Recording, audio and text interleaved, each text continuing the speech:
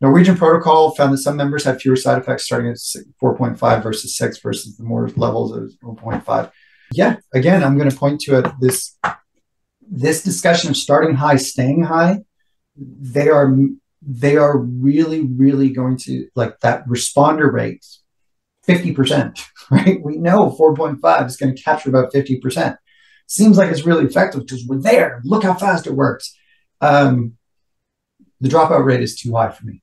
Sorry, I'm still very much in favor of this low titration in. There's too much genetic variability. There's too much information here to ignore. And I would rather have a slower titration and capture everyone than a high, fast titration and capture half. And that's just me, because that's where we have to be.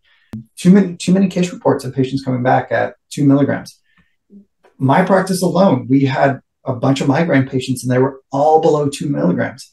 Starting them at 4.5, they would have discontinued after 2 or 3 doses. They would have been like, no, made things worse. Get out of here. So I don't want to do that.